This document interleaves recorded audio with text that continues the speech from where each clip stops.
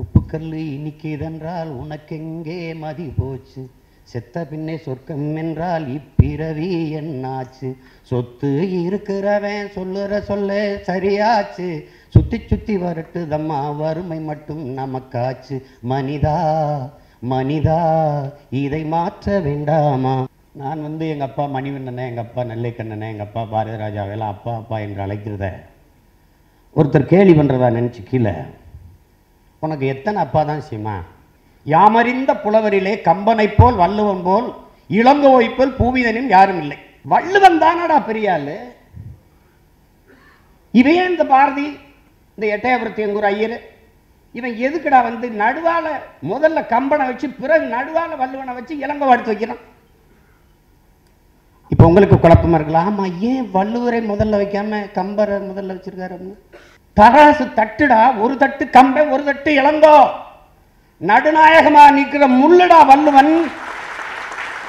வாழ்க்கை அறநெறியை தந்த வள்ளுவ பெருமகனார் தான் அந்த தராசு தட்டுல நடு முள்ளுங்கிறார். இதை சத்தியமா பாரதி உணர்ந்து எழுதுனா தெரியாது. எங்க அப்பா சொல்றாரு, நமக்கு பாரதியே பயந்துருப்பான் எங்க அப்பாவை பார்த்தா. என்னப்பா நீ கம்பன் எங்க அப்பா மாதிரி படிப்பான்னு நினைக்கிறீங்களா? அப்படி படிப்பான்னு நினைக்கிறீங்களா? அப்படிலாம் இல்லை. அவன் பாருங்க அவ்வளோ பெரிய காப்பியத்தை 15 நாளில் எழுதியிருக்காங்க. அப்போ அவன் எவ்வளோ மண்டக்கிற முடிச்சு இருந்திருப்பா. டேய் வாடா போய் நீ அடிக்க நான் பள்ளிக்கூடம் தாண்டா, 2 பேரும் சேர்ந்து திறந்து வச்சுட்டு வந்துடுவோம் வாடா அப்படின்னு கூப்பிட்டதுக்கு, நீ போ நான் வரேன். கொஞ்ச நேரம் கழிச்சு ஒரு 1/2 மணி நேரம் கழிச்சு போகிறாரு நம்ம ஐயா ஜீவானந்தம். ஏன்டா 1/2 மணி நேரம், என்ன என்னை முன்னாடி போக சொல்லிட்டு பின்னாடி வர அப்படின்னு. ஒரு வேச்சு தாண்டா இருந்து துவைச்சு காய வச்சுட்டு இருந்தேன்டா, ஒரு வேச்சு தாண்டா இருந்தால் துவைச்சு காய வச்சுருந்தா காஞ்ச உடனே கட்டிட்டு வர நேரம் ஆகிடுச்சுடா. இதுதான் இப்போ இருக்கிற தலைவர் பயிலுவே. எந்த வீட்டில் வேட்டியை கழிச்சு வைக்கிறானே தெரியலையே. பெருந்தலைவர் சேரன் தேவிக்கு போகிறார். ஒரு பையன் ஆடு மேய்ச்சிட்டு இருக்கான். அவன்கிட்ட போய் பள்ளிக்கூடம் போகலையா ஐயா? பள்ளிக்கூடம் போனால் சோறு நீயா விடுவ? அவன் பக்கத்தில் டேய் யாருன்னு தெரியுமாடா? இது வரைக்கும் வரலாற்று நிகழ்வு. எங்கள் அப்பா அந்த பயலுக்கு இவர் தெரியல, இவர் தான் முதலமைச்சர்னு தெரியல, இவர் சினிமாவில் நடிச்சா சீமா இருக்காரு. இதுதான் என்னுடைய பெற்ற அப்பா செந்தமிழன் அவர்கள் ஓராண்டுக்கு முன்பு உயிரிழந்து விட்டார்கள். அதற்கு போய்விட்டு நான் திரும்புகிற போது அப்பாவுடைய பெயரை நெல்லை அப்பா என்று தான் அதில் என் அலைபேசியில் இருக்கணும். என்னை கூப்பிட்டாங்க, அப்பா அப்படின்னு. தைரியமாக இருக்கணும், தைரியமாக இருக்கணும், கலங்கப்படாது, நீ போராட்டக்காரன் போராளி, கலங்கப்படாது, திருநெல்வேலியில் உனக்கு ஒரு அப்பா இருக்கேன் மறந்துடாது.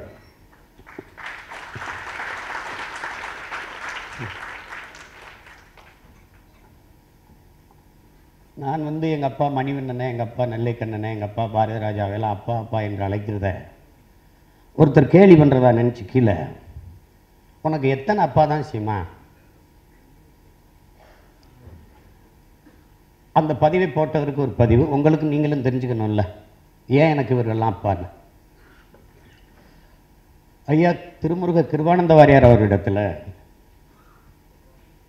அன்புக்கும் அருளுக்கும் என்ன வித்தியாசம், என்ன வேறுபாடு என்று கேட்குறாரு.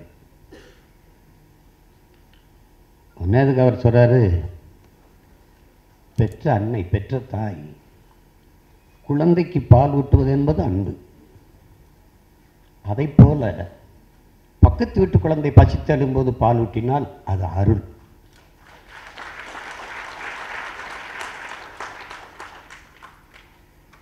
எங்கள் அப்பா என்னை எப்போதும் நான் அப்பா என்று அழைப்பேன், அவர் என்னை ஐயா என்று அழைப்பார். இது காரணம் அளவு கடந்த அன்பை தவிர வேறு எதுவுமே கிடையாது. 2 பெற்ற மகன்களுக்கு என்ன அன்பு காட்டினாரோ அதே அன்பை இந்த மகன் மேல் அவர் காட்டியதால், அருளை காட்டியதால் எனக்கு அவர் அப்பா. உங்களுக்கு புரியுது? அப்படித்தான் எனக்கு மணிவண்ணப்பா, அப்படித்தான் எனக்கு பாரதிராஜா அப்பா. மனோஜ் ஜனனிக்கு என்ன அன்போ அதே அன்பு எனக்கு காட்டுறாரு. அதை அன்பா எடுத்துக்கூடாது, அருளாக பார்க்கணும். என் மீது அருள் பாலிக்கிற எல்லோரும் என் அப்பாக்கள் தான்.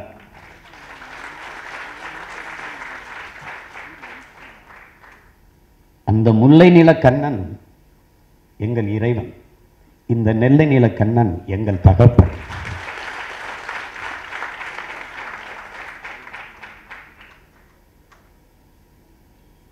அதாவது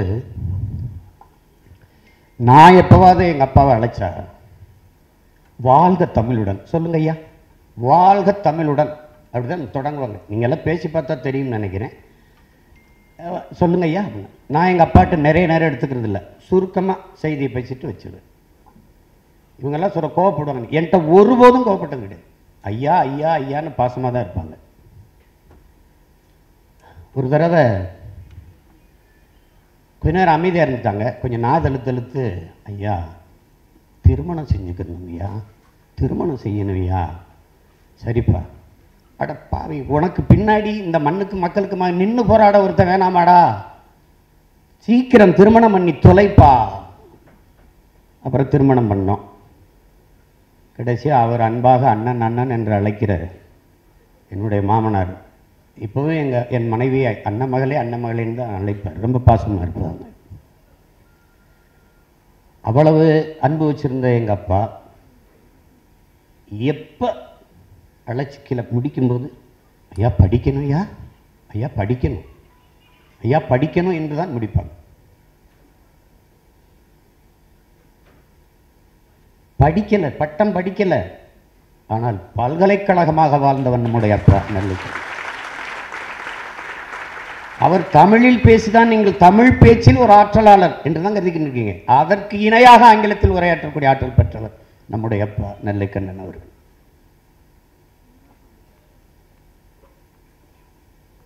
ஏன் தமிழ் கடல்? தமிழ் உண்மையிலே கடல். சிலர் கரையில் நின்று வேடிக்கை பார்த்துட்டு வந்திருப்பான். இந்த தங்கச்சி பேசும்போது ரெண்டாவது வரியை மனப்பாடம் பண்ணிட்டு பேசிட்டு போயிடுறது. சிலர் காலை நினச்சிருப்பான், முதல் அலையில் போய் நின்று. எங்கள் அப்பா நடுக்கடல் இல்லை, கரை கடந்த அந்த பக்கம் நீங்கி போனவர். அதனால தான் அவர் தமிழ் கடல். தெரியாதது கிடையாது. மருத்துவம், இலக்கியம், வரலாறு, புவியியல், வேளாண்மை, எதை தொட்டாலும் பேசக்கூடிய பேராற்று கொண்ட ஒரு மகன் தமிழ்நிலத்தில் இருந்தான் என்றால் என் அப்பன் நெல்லைக்கண்ணன் தான். அப்பான்னா ஏன் சொல்றோம்? அருள், அன்பை அருள்கிறதுனால அப்பா. மாசில் வீணையும் மாலை மதியமும் வீசுதென்றலும் வேங்கில வேனிலும் மூசு வண்டரை பொய்கையும் போன்றதை ஈசன் எந்தை இறையடி நிழலேன்னு பாடுறான் அப்பர் பெருமானார். ஏன் அவன் அப்பன் பாடணும்? சிவனை போய் அப்பன் பாடணும்? அருள். ஈசன் அடி போற்றி எந்தை அடி போற்றின்னு ஏன் எந்தை அடி போற்றின்னு மாணிக்கவாச பெருமானார் பாடணும்? முருகனை அப்பா முருகா என்று ஏன் கூப்பிடணும்? ஏன்னா அவன் அருள் தர்றான் அப்பன். அப்படி என் மீது அருளை பொழிந்த அப்பன் தான் நெல்லைக்கண்ணன். அதை புரிஞ்சுக்கணும். எது ஒன்றையுமே எங்கள் அப்பாவுடைய பார்வை வேறையா இருக்கும். இப்போ உங்களுக்கு சொல்றேன், யாமறிந்த புலவரிலே கம்பனை போல் வள்ளுவன் போல் இளங்கோவை போல் பூவிதனும் யாரும் இல்லை. இது வெறும் புகழ்ச்சி இல்லை, உண்மை. பாரதி பாடுறான். உண்மையிலேயே பாரதி இது பாடி வச்சிருக்காரு. எங்க அப்பாட்ட எங்க அப்பா சொல்றாங்க, வள்ளுவன் தானடா பெரிய ஆளு, இவன் இந்த பாரதி இந்த எட்டயபுரத்து எங்கூர் ஐயர் இவன் எதுக்குடா நடுவால முதல்ல கம்பனை வச்சு பிறகு நடுவால வள்ளுவனை வச்சு இளங்கோ எடுத்து வைக்கிறான். இப்ப உங்களுக்கு குழப்பமா இருக்கலாம், ஆமா ஏன் வள்ளுவரை முதல்ல வைக்காம கம்பரை முதல்ல வச்சிருக்காரு அப்படின்னு. எங்க அப்பா சொல்ற விளக்கத்தை பாருங்க. தராசு தட்டுடா, ஒரு தட்டு கம்பை ஒரு தட்டு இளங்கோ, நடுநாயகமா நிற்கிற முள்ளுடா வள்ளுவன். வாழ்க்கை அறநெறியை தந்த வள்ளுவ பெருமகனார் தான் அந்த தராசு தட்டுல இருக்க நடு முள்ளுங்கிறார். இதை சத்தியமா பாரதி உணர்ந்து எழுதுனா தெரியாது. எங்க அப்பா சொல்றாரு நமக்கு. பாரதி எழுதும் போது அவர் அவர் இப்ப தங்கச்சி சொல்லிச்சுல, அவர் சொல்ற விளக்கம் மாதிரி எவரும் சொல்ல முடியாது. ஏன்னா அது கடல். தமிழ் மக்கள் அள்ளி பருகாம விட்டார்கள். அது உப்பு கரிக்கிற கடல் அல்ல, தித்திக்கிற தென்தமிழ் கடல். அது தெள்ளு தமிழ் கடல், அது தேன்தமிழ் கடல். அது இன்னும் பாருங்க, அக்கினி குஞ்சொன்று கண்டேன் ஆங்கோர் காட்டில் ஒரு பொந்திடை வைத்தேன் வெந்து தணிந்தது காடு தளல் வீரத்தில் குஞ்சென்று மூப்பென்றும் உண்டோ தத்தரையிட தீத்தரையிட தீர்த்தோம். அது பாரதி கூட படிப்பானு தெரியாது எங்க அப்பா சொல்லும்போது. அவ்வளவு வேகமா கறக்குன்னு சொல்லிடுவாங்க. என்னடா ஒண்ணுமே புரியலடான்னு திருப்பி மெதுவா மெதுவா ஒரு தடவை சொல்லுவாங்க. அப்போ இப்ப பாருங்க என்ன சொல்றாரு பாருங்க. ஏன் பாரதி ஆங்கோர் காட்டில் வேரிடை வைத்தேன் கிளையிடை வைத்தேன் அடிமரத்தில் வைத்தேன் என்று பாடாமல் ஏன் ஆங்கோர் காட்டில் ஒரு பொந்திடை வைத்தேன் ஏன் பாடுறான்? பொந்து எதுலடா இருக்கும்? இத்து உத்து போற பட்ட மரத்துல தாண்டா பழைய மரத்துல தாண்டா பொந்து இருக்கும். அங்க வச்சண்டா வெந்து தணிந்ததா காடுங்கிறான். அந்த நெருப்பு என்ன எதுக்கான நெருப்பு? பழைய கருத்தியல் கோட்பாடுகள் மூட பழக்கங்கள் மூட நம்பிக்கைக்கு எதிரான ஒரு நெருப்பு. அதை கொண்டு போய் அந்த பழைய மரத்துல ஒரு பொந்திடை வைத்தேன் வெந்து தணிந்தது காடுன்னு பாடுறாண்டாங்க. பாரதி இந்த அர்த்தத்தில் படிப்பான்னு நினைக்கிறீங்களா நீங்க? பாரதியே பயந்துருப்பாங்க அப்பா பார்த்தா. என்னப்பா நீ ஒரு தடவை நான் எங்கள் ஐயா மேலாம் தம்பி படத்தில் வேலை செஞ்சோம். அப்போ எங்ககிட்ட ஒரு பழைய அம்பாசிடர் இல்லையா எம்மனை எடுத்துக்கிட்டு அப்படியே போவோம். கவிப்பேரரசு வைரமுத்தையா வீட்டில் போயிட்டு வாங்க எம்மனை பாட்டு வாங்கிட்டு வந்துடும். வித்யாசாகர் தான் எங்களுக்கு இசை. பாட்டு வாங்கிட்டு வந்துடும்னு போகிறோம்.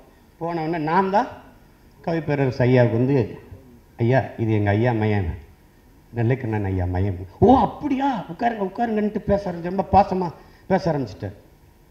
அப்பா போல ஒரு தமிழ் அறிஞன் அமைவது கடினம். பொக்கிஷம் பொக்கிஷம். ஒரு வார்த்தை சொன்னார் பாருங்க. கம்பன் கூட அவன் எழுதின காப்பியத்தில் 4 வரியை மறந்துருப்பான். ஆனால் அப்பா ஒரு வரி ஒரு வார்த்தை கூட மறந்துருக்க மாட்டாங்க.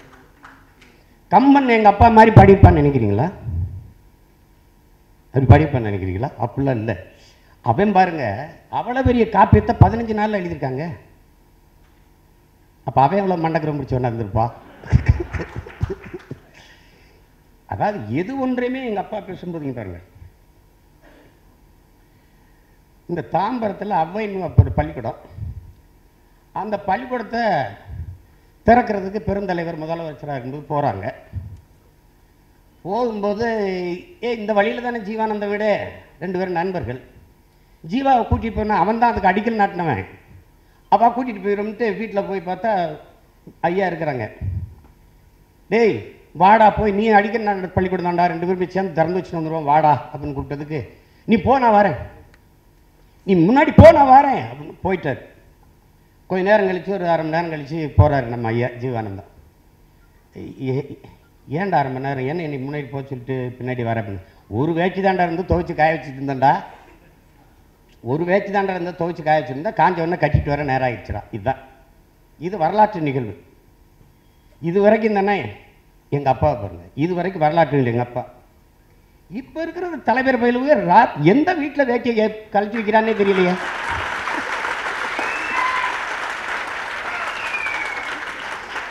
இதுதான் எங்கள் அப்பா. உங்களுக்கு புரியுதா? இதுதான் எங்கள் அப்பா. பெருந்தலைவர் சேரன் மாதேவிக்கு போகிறார். பள்ளிக்கூடம் கட்டியாச்சு. படிக்க ஒருத்தனும் வரல. சேரன் மாதம் தொடர் வண்டி நிறுத்தம் இருக்குல்ல, அது இப்போ இது இருக்குல்ல, இந்த போஸ்ட் போட்டு பண்ணல.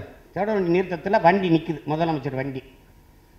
இப்போ மாதிரி புரோட்டோக்கால் ஆட்டுக்கால்லாம் கிடையாதுல்ல, ஒரு வண்டி ஓடும் அவருக்கு, அவ்வளோதான். அவர் போகும்போது முன்னாடி ஒரு காவல் வண்டி சைரன் வச்சு வாங்கின்னு போயிருக்கு. அவனை நிப்பாட்ட சொல்லு, இங்கே வா, செத்தா போயிட்டேன் சங்குதிட்டு போயிடா, இங்கே வாப்பா, போப்பா வண்டி கொண்டாங்க நிறுத்தப்பா, தெண்டை காசு போப்பா. ஐயா பாதுகாப்பு, பாகிஸ்தான்லேயே போகிறேன், சொந்த நாட்டில் போகிறேன், போயா. அந்த மனுஷன் ஒரு அம்பாசிடர் இறங்கி ஒரு பையன் ஆடு மேய்ச்சிட்டு இருக்கான். அவன்கிட்ட போய் பள்ளிக்கூடம் போகலையா ஐயா? பள்ளிக்கூடம் போனால் சோறு நீயா விடுவ? அவன் பக்கத்தில் டேய் யாருன்னு தெரியுமாடா? இது வரைக்கும் வரலாற்று நிகழ்வு. எங்கள் அப்பா அந்த பயலுக்கு இவர் தெரியல, இவர் தான் முதலமைச்சர்னு தெரியல. இவர் சினிமாவில் நடிச்சா சீமா இருக்காரு. இதுதான் அது வரைக்கும் வரலாறு. இது எங்க அப்பா. புரியுது நினைக்கிறேன். அண்ணன் ஸ்டாலின் குணசேகர் நடத்ததில் தான் அந்த தலைவர்கள் இருக்குல்ல, அதில் பேசுகிறார் அப்பா. பெரியாரை பற்றி நீண்ட நேரம் பேசிட்டு வர்றாரு. பெரியாருடைய அப்பா திருச்சியில் ஒரு கோயிலில் அந்த கோயிலில் இருக்கிற குருமார்கள் அந்த ஐயர்களுக்கெல்லாம் சாப்பாடு போடணும் அப்படின்னு உயிரில் அந்த எழுதி வச்சுட்டு போயிட்டார் இறுதி ஆவணத்தில். அவங்க சாப்பாடு போடலைன்னு ஒரு வழக்கு பெரியார் மேலே போட்டாங்க. இவர் பெரிய ஐயார்கிட்ட கேட்கும்போது நீதிபதி நீங்கள் என்ன சாப்பாடு போடலையா, உயிரில் இருக்கிற மாதிரி நீங்கள் ஏன் போடலன்னு. நான் போட்டேங்க, நான் போட்டேன், அவங்க சாப்பிடல. ஏன் சாப்பிடல அவங்களே கேளுங்க. அவர் தாழ்த்தப்பட்டவரை வச்சு சமைச்சு போடுறாருங்க, நாங்கள் எப்படிங்க சாப்பிட்றோங்க. எங்கள் அப்பாங்க சோறு போடணும்னு தான் சொல்லியிருக்காரு ஒழியங்க யாரை வச்சு சமைச்சு போடணும்லாம் சொல்லலைங்க. அந்த நீதிபதி இந்த வழக்கை நிராகரிக்கிறேன் போங்க. எப்படி பேசுகிறா பாருங்க. அதாவது ஒவ்வொன்றையுமே அவர்கள் பார்க்கிற பார்வை. பாரதியை சொல்லும்போது இப்போ தங்கச்சியோட பாடினாங்க, சொல்லடி சிவசக்தி என்னை சுடர்மிகு மாறியுடன் ஏன் படைத்தாய். எல்லா பயலுமே கோயிலுக்கு போயிடா, எனக்கு கை காலுக்கு நல்ல சுகத்தை கொடு, எனக்கு நிறைய அறிவை கொடு, இப்படி மண்டையை கொட்டிட்டு கும்பிட்றோன்னு நீ பார்த்துருப்ப. உலகத்தில் ஒரே ஒருத்தன் தாண்டா தெய்வத்துக்கு முன்னாடி நின்று எதுக்காக எனக்கு இவ்வளவு அறிவை கொடுத்தாய், சொல்லடி சிவசக்தி என்னை சுடர்மிகு மாறியுடன் ஏன் படைத்தாய். பூரா பயில முட்டா பயிலா படைச்சு எனக்கு மட்டும் அறிவை கொடுத்துட்டியே. அது பாருங்க, அதாவது நீங்க ஒரு பக்கம் பார்த்துட்டு இருப்பீங்க உலகத்தை, அவர் ஒரு பக்கம் பார்த்துட்டு இருப்பாரு. அதுதான் எங்க அப்பா. அவர் பேசாத பொருள் ஆன்மீகமா பக்தியா அதுவும் பேசுவார், வரலாறா அது பேசுவார். அண்ணன் ஐயா ஸ்டாலின் குணசேகரன் சொல்றாரு பாருங்க, சிந்திப்போம்ங்கிற அவர் பேசின பேச்சு. இப்ப போய் ராத்திரிலாம் தட்டி பார்க்கணும் தூங்காம, உங்களை தூங்க விட மாட்டார். பார்த்துட்டீங்கன்னா தமிழ் கற்றுக்கொள்ள வேண்டும் என்ற வெறி வந்துடும் அவர் பேச்ச கேட்டீங்கன்னா. அவர் மாதிரி பேச முடியுமாலாம் கிடையாது, அதுக்கு ரொம்ப கடினம். நாம ஒரு மனிதனை, ஒரு குடும்பத்தின் தகப்பனை அப்படி இழந்துடல. நம்ம தமிழ் பேரினம் ஒரு தமிழ் அறிவு பெட்டகத்தை இழந்துருச்சு, தகவல் களஞ்சியத்தை இழந்துருச்சு. அவரை போல எல்லா தகவல்களையும் வச்சிருப்பார். எப்படி இந்த மூளை வச்சிருக்குன்னு தெரியாது. அவ்வளவு ஞானம். அறிவுக்கும் ஞானத்திற்கு வித்தியாசம் இருக்கு. அறிவு அறிவது, ஞானம் உணர்வது, இரண்டுக்கு வேறுபாடு இருக்கு. அவர் ஞானி, ஒரு ஞானஸ்தர். அதனால இது எப்பவும் முன்னாடியே நிகழ்த்தி இருக்கணும். இப்போ எங்கள் ஐயாமைய ஊரில் இருந்துட்டாங்க, அதுக்கப்புறம் நமக்கு கொஞ்சம் வேலைகள் ஆயிடுச்சு. அப்பாவுக்கு வணக்கம் செலுத்தணும். இது ஒரு நாள் நிகழ்வு இல்லை, ஒவ்வொரு ஆண்டும் எங்கள் அப்பா நினைவுக்கு நாங்கள் செலுத்துவோம். அது எங்கள் கடமை. ஏன்னா நான் இப்படி சொல்கிறதுக்கு பெருமைப்படுறேன். தமிழால் வாழ்ந்தவர்கள் உண்டு, தமிழுக்காக வாழ்ந்தவர்கள் உண்டு, தமிழாகவே வாழ்ந்தவர் நம்முடைய அப்பா நெல்லை கண்ணன் அவர்களை யாரும் இருக்கணும்.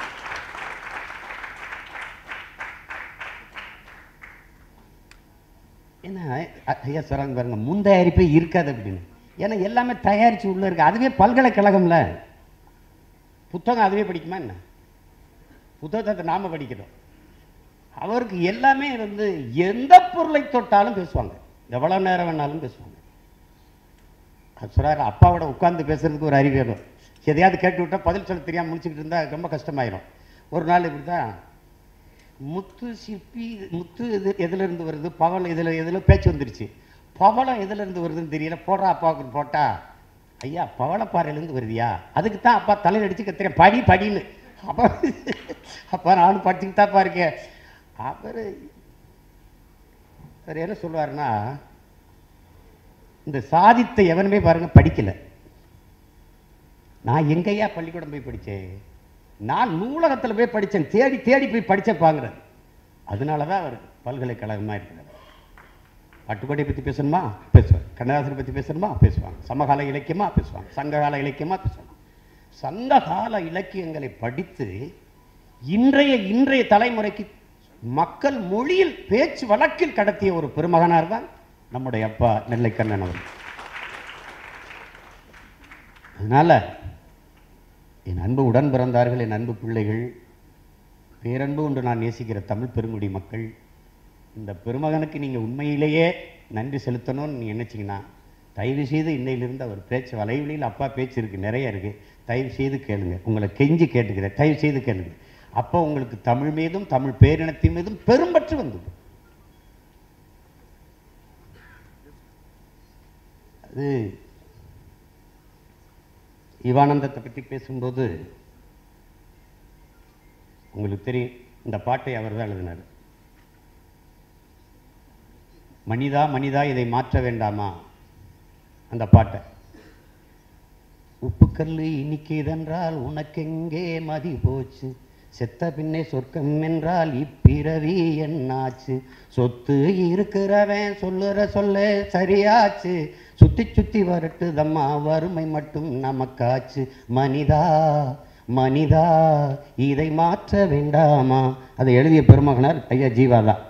அதனால் கேட்டுக்கிறீங்க. அதில் எங்கேயோ மாநாட்டுக்கு போயிட்டு வராங்க, ஜீவானந்தம் தொடர் வண்டியில் வந்து இறங்குறாங்க. பசி எடுத்த மாதிரி வந்து தோழர் வந்து ஒரு தேநீர் வாங்கி கொடுங்கங்கிறாங்க.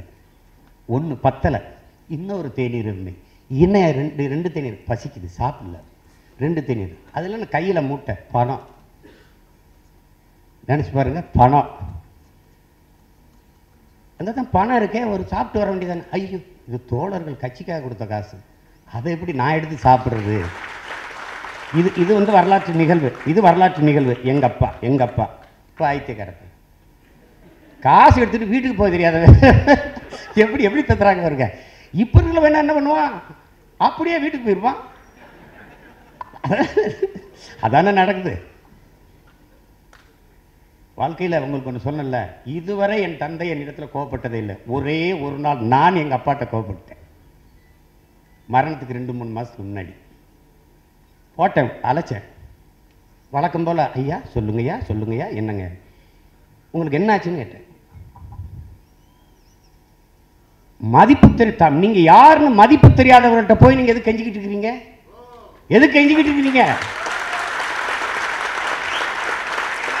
அந்த ஒரு தழுதல எனக்கு யார் இருக்கா, நாங்கெல்லாம் எதுக்கு இருக்கோம்? அப்போ நாங்கள் இத்தனை எதுக்கு இருக்கோம்?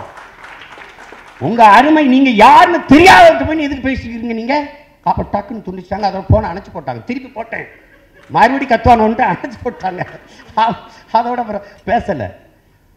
கடைசியா மரண செய்தி தான் அது. இப்ப நினைச்சா நான் வருந்துறேன். ஆனா அந்த நேரத்தில் எனக்கு அந்த உரிமை இருக்கு எங்க அப்பாட்ட கோச்சுக்கிறது. ஏன்னா அவர் அவமதிக்கிறத என்னால தாங்கவே முடியல. அவர் தமிழ் பேரினத்தின் பெருமை, தமிழை அவமானப்படுத்துவதா நான் கருதுறேன். என் தகப்பனை அவமானப்படுத்திட்டதா நான் கருதல. என் தாய் தமிழை அவமானப்படுத்திட்டதை நான் கருதுறேன். இனி ஒரு மகன் இவரை போன்ற ஒரு தமிழறிஞர் உருவாகி வருவது என்பது ரொம்ப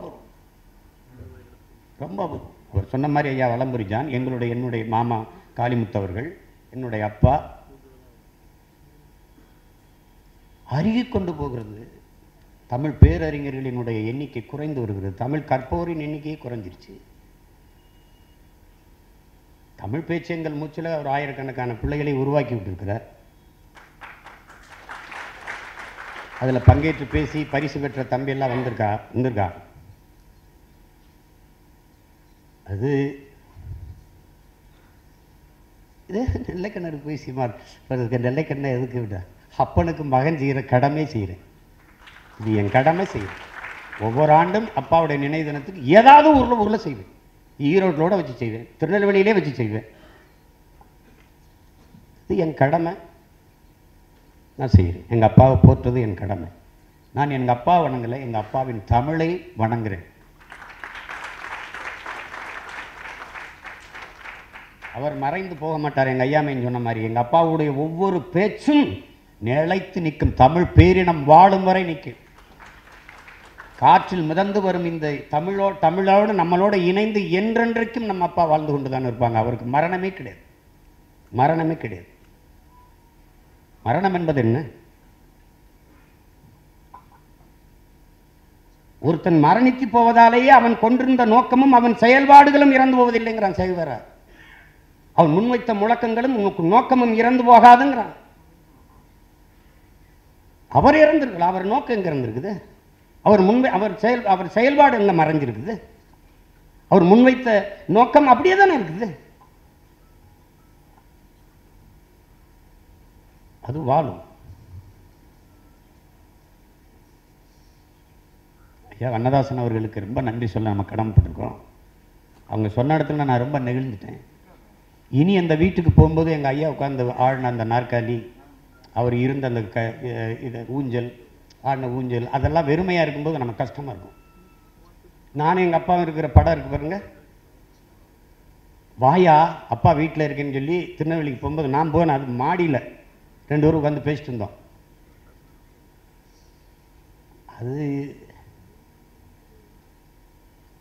அதெல்லாம் மறக்க முடியாத பதிவுகள், நிகழ்வுகள். இப்போ எங்கள் ஐயாவே எங்கள் ஐயா மையம் உருவத்தில் பார்க்குறேன். என் தம்பி ஆறுமுகமாக வந்திருக்கிறாரு. எங்கள் ஐயா மையன் வந்து ஒரு பேராற்றல்காரன். இசையை சுத்தமாக பயின்று சுத்தமாக அருமையாக பாடுவார், தூய சுதியோடு பாடுவார், சிறப்பாக எழுதுவார். அது சொல்லும்போது ஐயா ஸ்டாலின் கூட சேர்ந்து சொல்லும், முடிக்கும்போது ஒவ்வொரு இதுலேயும் வந்து அப்படி முடிப்பார். அண்மையில் என்னையை பற்றி ஒரு சின்ன இது போட்டிருக்காரு பாருங்க, ஐயா மகனும் அராஜகமும்னு ஒரு கட்டுரை எழுதி போட்டிருக்காரு. அதில் அவர் ஒரு மென்போக்கானால நம்ம ஒரு கரடு மோடான காட்டான், 2 பேரும் ஒன்று சேர்றதுக்கிறது எப்படி இருக்குன்னு பாருங்க.